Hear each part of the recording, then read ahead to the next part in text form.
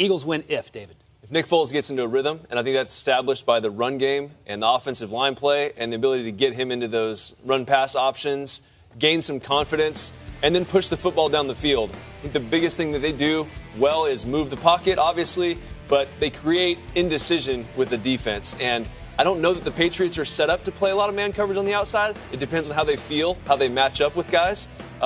But if they do that, Nick's going to be in position where he can just make some easy one-on-one throws. If they play zone coverage, then that dreaded run-pass option comes into play. Now the linebackers are going to be in positions where they have to either step up and tackle LeGarrette Blount or Jay Ajayi or make sure nothing's being thrown right behind them. And the Philadelphia Eagles do that as good as anyone in the league. You've talked about rhythm and Nick Foles a lot, I feel like, the last few weeks that we've been focusing on the Eagles throughout the postseason. Is it just getting rid of the ball on time and quickly? I really think it has a lot to do with what the outside noise is. And you even hear his teammates when they're congratulating him on the sideline, like, oh, I knew you could do it, bro. I knew you could do it. Congratulations. I think that's what goes into it. And if he plays well early, then I think the confidence will be there. If he doesn't play well early, I think naturally you're going to have questions. Okay, these guys going to get us today? Is Nick not on? And that kind of fluctuates throughout the entire sideline. So I think that's as important as anything for the Philadelphia Eagles. Make sure he gets going early, and then we can make some plays as a team. All right, Hall of Famer, Eagles win if.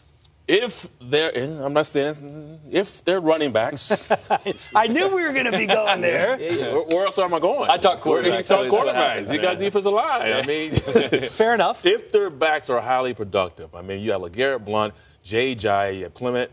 Their backs are capable of getting out in open space. You got backs who are like Ajayi, right? Or you got Blount, can pound you up the middle. You talk about that RPO. Yeah.